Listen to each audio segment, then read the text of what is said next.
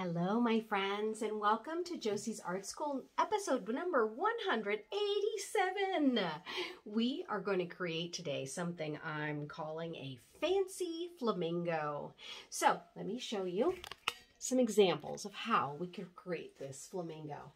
So we're going to be working actually in portrait mode so we can have a decent size flamingo. And this is 8.5 by 11. Pieces of paper. I'll be working on an 11.5 by 14 piece of paper. And in this one, as you can see, this has a beautiful sunset going on behind the flamingo. And then of course on this one, this is actually, they're both in the water, as you can see, but this one actually has a crown on its head. So as you can see, you can get pretty whimsical with these drawings, and I hope that you really do get inspired to do that, because listen here, over at Josie's Art School, this is something I used to wear when I was on on Out School, which is a place I used to teach art online, and I still do actually. So you can check me out over there. Or maybe you've joined me here because you bought one of my art kits, which thank you very much. And you can go ahead and take them out and get ready to get started. You should find canvas. You should also find the instruction pages for how to create this flamingo, but you can follow along with me. Now, if you have just joined me here because you saw it said Feisty Flamingo and you're like, I want to do that, I'm so glad that you're here. And you can use anything you have on hand. For those that got the art kit, inside is tempera paint for you, but you can use anything you like as well. I normally use watercolor paints, and I use oil pastels, and then I also use Crayola crayons. So I like all three of those mediums because you can really play with them. And especially when you're on camera, it's really very nice and vibrant. So you can really see what's going on. And that's what I love about doing this kind of work with you. All right, so let's go ahead and get started. I am going to grid my paper before we start. So what I like to do is I like to put a line down the middle and across the middle. And of course, this is in portrait mode, okay? And before I get started, and you'll have to think about this as well, you need to decide whether you want your flamingo to be facing the left or the right. When I'm doing my project, I'm going to be having it face the right. So here is where the shape of the head is going to go. And as I can see that right there, I might be regretting putting that head so big, but we'll see. We'll have to work with it. All right, so once you have the circle there, then you're just going to follow the shape of the circle, very much like if you were following the shape of the back of a flamingo, right? So you've got that kind of curved look, and then just stop at the bottom there. And once you have that there, you can decide whether or not you want to go up and around this way, or if you want to go over the top. Here's what I mean. So if you go down and around, you actually can take this line and just go up like this, okay? Or if you want a very long neck, you would go up and then you would turn this way. So do you notice? It could be higher up where I have it, or you actually can go lower down. And actually these show two different ways in which to do it, okay? So that's what I have here. And then once I've made that choice, then I'm gonna come back around here and I'm going to add the shape of the neck. So that front part of the neck, so it's elongated, okay? All right, so once I have that, then you know they're very famous for those long legs. So you just make the leg, have it bend a bit, and then the next one you can have come straight down. We haven't done anything yet. Now you're setting the stage for it. So here's what I'd like you to do, especially if you're using pencil. You want to pick up that piece of paper and put it in front of you and see if this shape is coming together the way that you want it to. Okay, this would also be the time if you wanted to add a baby flamingo, you would add it right there. Okay, so I'm looking at my drawing. I like the way it's shaped. So now I'm going to come back and I'm going to add a triangle here on this leg and then a triangle here on this leg. And again, this is just your basic shape. You can play with those shapes in just a moment. Okay? So now I've got the head, I've got the neck, I've got the body, and I've got the legs. So now we want to come in and we want to put that elongated beak, right? And you can do that a couple of different ways. Come straight out, and then down, and then come back, and back. And there you have it. Okay? Now you can do an eye, either opened or closed. This one shows a closed eye. This one shows an open eye. I'm going to do a closed eye. Add eyelashes if you want. Okay? And then pick it up again. Is this coming together the way that you want it to? I hope that it is. All right, so now here is your basic shape, and this is where you can start to get a little more detailed with what you're doing. So again, if you have the art kit, you're going to have these examples in your paper, or in your box. But what you can do is now you know that the flamingo has that feather base, right, on its body. So you want to start being very loose and just add the texture. And of course, as you add the color in, this will become a much more lifelike. And then the same thing with the base. You want to then come back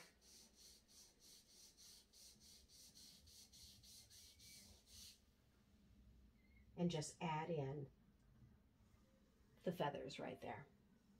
Now, you can double up now on the texture for the leg. Add in maybe some lines. I would say if you're doing any sort of pattern, whatever pattern you do on one, try to mimic it on the other.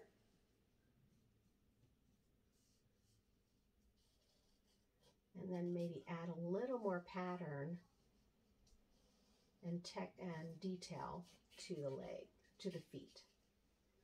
Okay? And then step back and look at it. Okay? This is kind of your basic look here for your flamingo. You want to add possibly a little more, let's say, of the feathered look.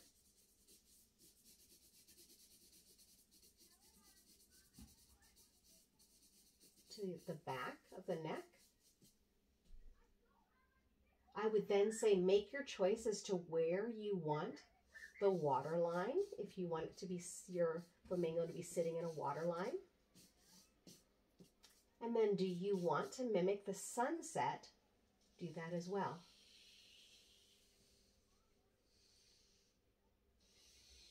Or maybe you have something else in mind for where you want your flamingo to be sitting. Okay? You could add some sort of water, foliage, plant life. And again, a lot of these things you can wait until you start your painting process. But what I like to do is I'd like to give my, I guess my muse, for lack of a better way to say it, something to work with. So I put a little something on the page, and then I will, what we call, allow it to grow as I'm adding color. Okay? So again, we have the beak. You can go a little more detailed in the beak. Maybe add that line that you see in the beak of many of the birds. If you want, you could add a crown as well. That's kind of fun. Maybe add some jewels to your crown. All right, so this is kind of my basis right here. And then I'm going to start filling it in with color. Okay, so again, as you're working, before you make this next step, if you want to add a little more, maybe go ahead and stop the video and join us once you're ready to start painting, or you can keep going while I'm talking through my painting as I'm painting through it. But pick it up and put it in front of you and just ask yourself, is there anything else that you might want to add? Oh, I know. I might want to add the wing. So let me just add a wing right there. And also, let me add this undercarriage here. All right. Now, because I put so much texture in the feathers, I have to remember that I want to put a sunset there. So I think that's where I'm going to start, is I'm going to add my sunset in.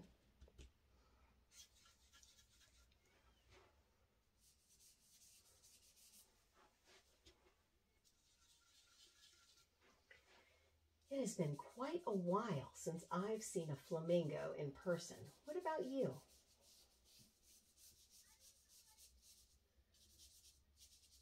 I think one of the things that draws me to the flamingo is that it seems like it's unstable because of the size of the body in comparison with the size of the legs, and yet they seem to be so graceful with their movements.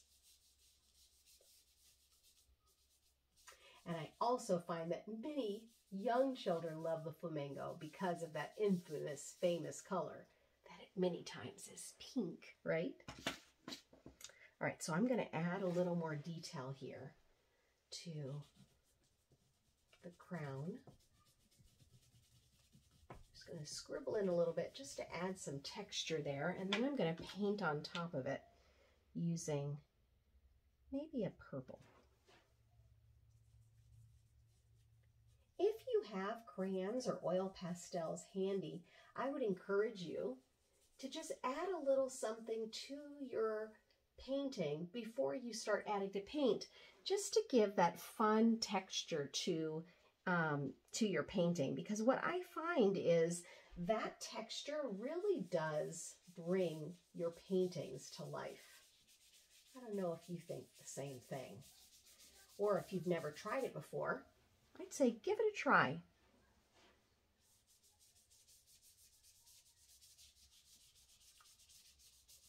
Okay, so now I've kind of have my base colors here. It's more earthy colors.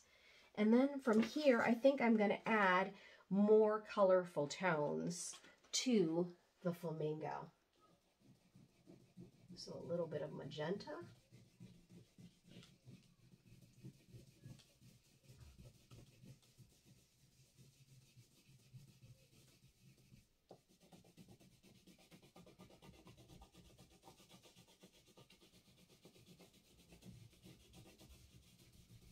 And then from there, I'm going to come back in with an oil pastel, maybe add a bit of gray.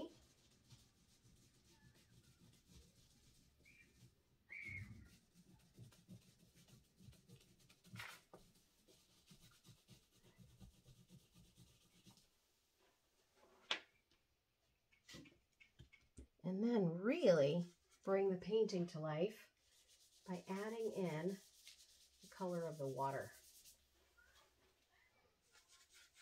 Now, you can choose to put your flamingo on land. I should have mentioned that before. It doesn't necessarily have to be in water.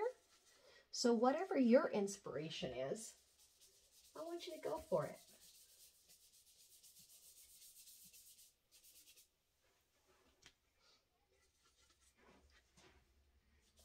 What I like about this Artist Loft brand of watercolor paints is that it has not only a really lovely color palette, but it has lots of different choices in the primary color factory. Because what I find, I work with a lot of young students, and what I find is they really do love the basics, the yellows, the reds, the blues. And so those are the ones that I tend to, when I use my watercolor paints in class, those are the ones that are usually used up the most quickly, and what's left over, unless we're doing landscape, then green would be gone too. But usually I have a lot of yellow left, a lot of brown left, you know, so it's just one of those things where I used to be so frugal and like, I don't want to throw it away. There's still some yellow or there's still some brown. But I've since learned that, you know what, you're just going to have a ton of watercolor trays that are just going to have these colors that nobody's using. So you either need to just donate it to someone, or you need to find a project that's really geared towards those colors. Oh, I got my paper a little too wet there. Well, look at that. It kind of gives it a little bit more texture, so maybe that's not a bad thing at all. All right, so I put my water in there. So now I'm trying to figure out, do I want to go super dramatic and maybe make a purple sky, since the sun is setting. Maybe I want to add some purple there.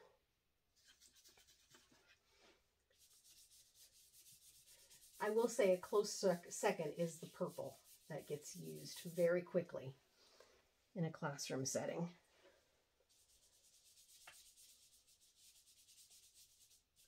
Oh, I really do like how that's coming together. So I think what I'd like to do is I'd like to add maybe a bit more orange in that sunset and really bring it to life.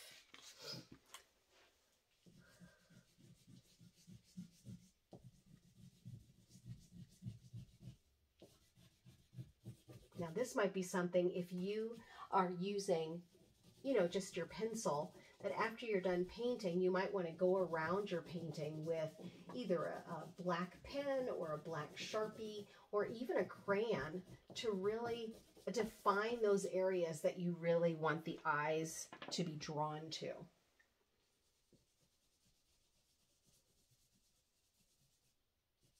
I'm adding a little red in. Hopefully that'll blend a little more once I'm done.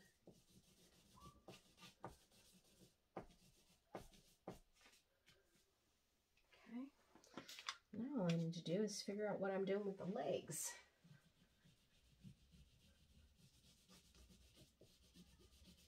So I mentioned the art kits, and I do have all different types of art kits. You actually get to choose which projects are in the kit. And they come with 3 canvases, and they come with the tempera paint, and they also come with the instructions inside so that you can follow along with me at home. And then I also offer sewing kits as well. So if you are looking for ways to stay more creative, perhaps you have made a New Year's resolution that you want to do more creative type projects, and you don't want to scour your local craft store to get everything. The box that you will receive actually has everything all in one place. It has your paint, it has your pencil, it has your paintbrushes, and of course it has your canvas, flat panel canvases. All right, so now I think what I'm going to do is I'm going to add a little bit more white and then go through it one more time with my watercolor paint and see what the result is. All right, wish me luck. Aha. Well, there you have it. My motto is always to trust yourself, right? You're always learning. Even when you make a choice and you go, oh, that wasn't really how I wanted it to come out. The reality is you're learning something every time you decide to take on a creative endeavor. Okay, add a little black here.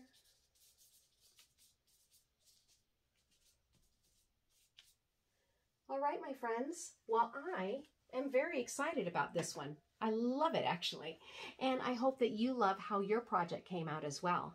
I would love for you to send me what you have created, or maybe put it on Instagram and tag me under Robin_Norgren over at Josie's Art School. If you are not already subscribed, will you please subscribe to my channel, like and share, and hit that notification bell, because I put up videos at least 2 times and many times 3 times a week. I am so glad that you've come by, and I will see you soon. Bye-bye.